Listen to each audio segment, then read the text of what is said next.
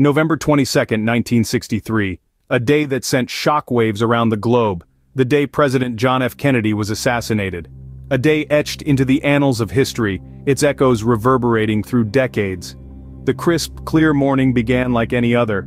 President Kennedy, ever the charismatic leader, departed from Fort Worth, Texas with his wife Jackie by his side. Their destination? Dallas. The city buzzed with anticipation, the air thick with expectation, as thousands lined the streets, eager to catch a glimpse of their beloved leader. As the presidential motorcade turned onto Elm Street in Dealey Plaza, the crowd cheered, their voices rising into a crescendo. The Kennedys, bathed in the Texas sun, waved back, their smiles as radiant as the day. Little did they know, these moments of joy would soon be shattered. From the 6th floor of the Texas School Book Depository, a former U.S. Marine named Lee Harvey Oswald took aim. The first shot rang out, followed by two more in quick succession. The cheers turned into gasps, the smiles into expressions of horror. Kennedy slumped in his car, fatally wounded. The world, it seemed, held its breath.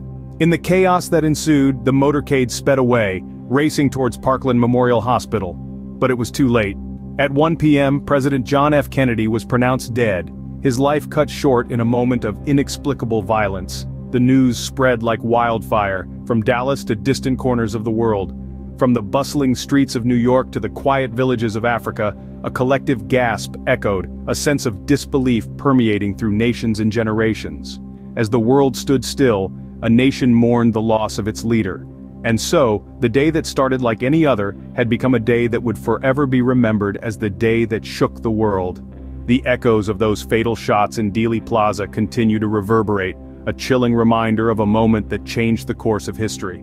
The man behind the trigger, Lee Harvey Oswald, a figure as enigmatic as the events of that day. Born in New Orleans in 1939, Oswald's early life was marked by turbulence. His father died before he was born, and his mother constantly moved him and his two older siblings around. Oswald dropped out of school at the tender age of 17 and joined the U.S. Marines. Here he showed an aptitude for marksmanship, a skill that would later become chillingly significant. In 1959, Oswald took a dramatic turn. He defected to the Soviet Union, a shocking move during the height of the Cold War. He worked in Minsk, married, and had a child.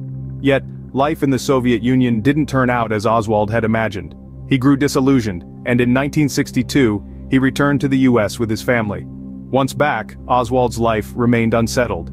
He moved frequently, held a series of low-paying jobs, and had a volatile marriage. He also developed a keen interest in political activism, particularly related to Cuba and the Soviet Union. His radical political beliefs, combined with his military training, would set him on a collision course with history. In early 1963, Oswald purchased a mail-order rifle. Later that year he would use this weapon to change the course of American history. On November 22, from the 6th floor window of the Texas School Book Depository, Oswald took aim and fired. The rest, as they say, is history.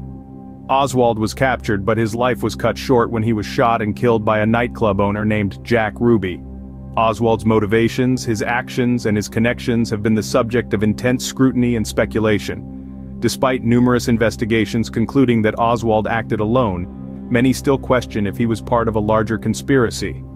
Oswald's actions ignited a firestorm of conspiracy theories that continue to burn to this day.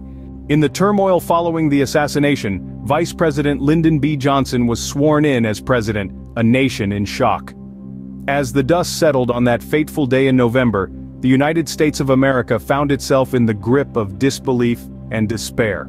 The vibrant and dynamic leader John F. Kennedy was no more, and the nation was in mourning. Just hours after the assassination, Vice President Lyndon B. Johnson was hastily sworn in as president aboard the presidential aircraft Air Force One. The gravity of the situation was palpable, as Johnson assumed the mantle of leadership amidst a deepening crisis. In the wake of this shocking event, the law enforcement agencies sprang into action. Lee Harvey Oswald, a former U.S. Marine with a complex background including defection to the Soviet Union, was swiftly apprehended. Identified as the shooter from the Texas School Book Depository, he became the prime suspect. However, the story took a bizarre turn when just 2 days later, Oswald was gunned down live on national television. The man behind the trigger was Jack Ruby, a Dallas nightclub owner. His motives remain a subject of debate and speculation to this day. The nation watched in horror as the dramatic events unfolded. The assassination of a beloved president, the swift transition of power, the capture of the alleged assassin and his subsequent murder, it all seemed surreal. The emotions were raw, and the grief was profound. The American people were grappling with the harsh reality of their changed world. Yet, amidst the shock and sorrow, the nation was forced to move forward. The wheels of governance could not halt, and the world could not wait. Lyndon B. Johnson, now at the helm, faced the daunting task of uniting a nation in mourning and steering it through the troubled waters of the Cold War era. A new chapter in American history had begun, one marked by uncertainty and grief. In the wake of the tragedy, a thorough investigation was launched to uncover the truth behind the assassination. The task of unraveling the threads of this monumental event fell on the shoulders of the Warren Commission. Named after its chairman, Chief Justice Earl Warren, this investigative body was assembled by President Lyndon B. Johnson just 7 days after Kennedy's death. The commission was tasked with the daunting job of combing through the details of that fateful day in Dallas, and its subsequent report would become one of the most controversial documents in modern American history. After nearly 10 months of tireless investigation, the Warren Commission published its findings. The conclusion was clear, albeit contentious.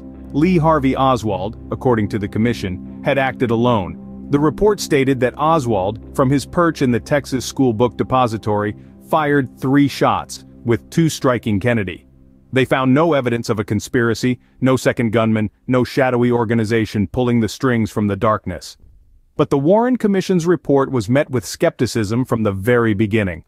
Critics argued that the investigation was rushed and incomplete. Some pointed to inconsistencies in the evidence, to the trajectory of the bullets, to the mysterious circumstances surrounding Oswald's own death just 2 days after Kennedy's assassination. These critics suggested that the truth was being concealed, that there was more to the story than what the Warren Commission's report was telling us. The controversy surrounding the Warren Commission's findings ignited a spark that still burns brightly today. Over 50 years have passed since the assassination of John F. Kennedy, yet the debate rages on. Books have been written, documentaries have been filmed, and countless hours have been spent poring over the details of that tragic day in November of 1963. Despite the findings of the Warren Commission, many continue to question its conclusions. The story of the Kennedy assassination, it seems, is a book that refuses to be closed. It's a mystery that continues to captivate and confound, a testament to the enduring power of unanswered questions. In the shadows of the official narrative, a multitude of conspiracy theories have taken root. Some are widely debunked, others stubbornly persist, but all contribute to the enduring mystery surrounding the assassination of President John F. Kennedy. Among the most popular is the grassy knoll theory. This theory posits that a second shooter was lying in wait on a grassy hill in Dealey Plaza and fired the fatal shot. Conspiracy theorists point to witnesses who claim to hear shots coming from that direction, and the infamous Zapruder film that some argue shows Kennedy's head moving in a way consistent with a shot from the front, not the rear where Oswald was positioned. Then, there's the mob involvement theory.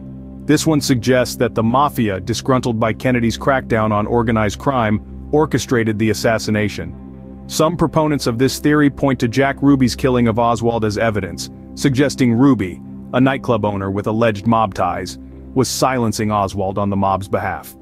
Finally, the second shooter theory. This suggests Oswald didn't act alone, that there was a second gunman involved in the assassination.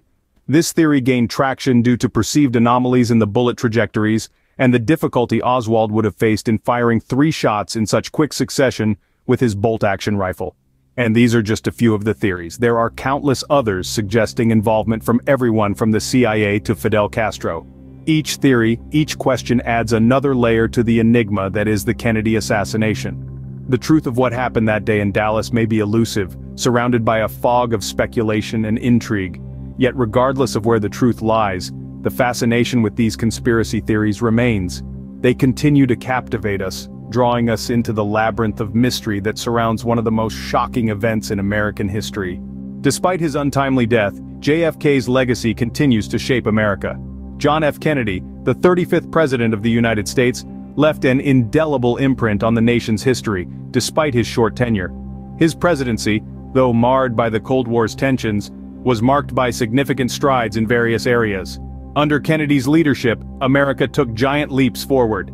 His commitment to the space race led to the Apollo program, setting the stage for America's first moon landing. His vision of a new frontier captured the imagination of the nation, promising advances in science, technology, and social reform. Kennedy's presidency was characterized by his dedication to civil rights. He championed equal rights for all, regardless of race or color, pushing for legislation that paved the way for the Civil Rights Act of 1964. His efforts didn't stop there. He also advocated for equal pay for equal work, a principle that continues to guide discussions about workplace equality today. But perhaps what most remember about Kennedy was his charisma and eloquence. His speeches, filled with hope and optimism, inspired a generation. His call to ask not what your country can do for you, ask what you can do for your country in his inaugural address still echoes in the hearts of Americans. JFK's presidency, however short, was a period of intense change and progress. His policies and ideals shaped the nation, and his influence can still be felt today. His death may have been tragic, but his life and work were anything but. He was a beacon of hope and progress, a symbol of what America could be. The flame of JFK's legacy continues to burn, a beacon in the annals of American history. More than 6 decades later, the Kennedy assassination continues to captivate and puzzle.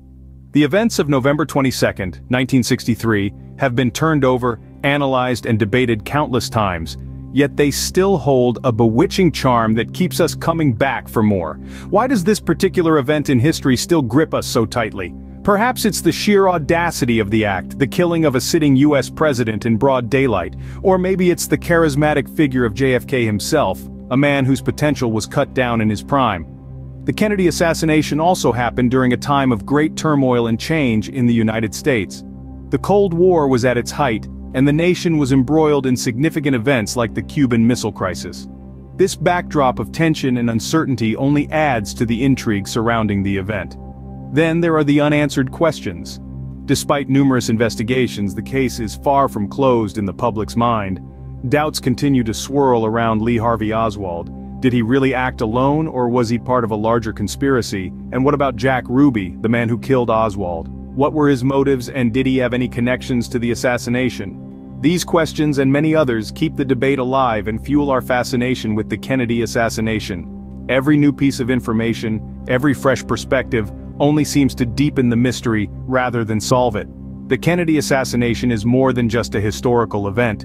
It's a symbol of a lost innocence, a turning point in American history, and a mystery that continues to captivate us. As we continue to seek answers and understand the full implications of that fateful day, we're reminded of the fragility of life, the unpredictability of history, and the enduring power of a single moment to shape a nation's destiny. The Kennedy assassination, a moment in history that continues to echo through the ages.